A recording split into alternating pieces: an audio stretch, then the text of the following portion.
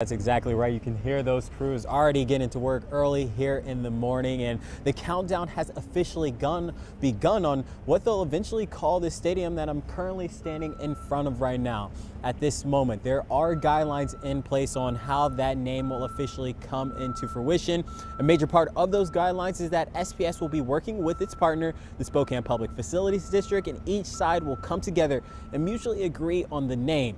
Tonight, those conversations begin during the board meeting. School officials believe this is another step closer to introducing what they hope will be a staple in the community for years to come.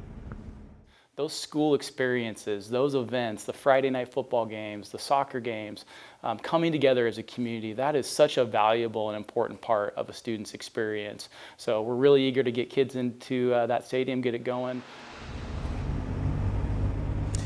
In the naming conversations, the school board will also outline some criteria to guide the conversations moving forward. So there's not a particular date where that name will be announced, but it's something that should be coming within the near future. So tonight's meeting will begin at 6 p.m.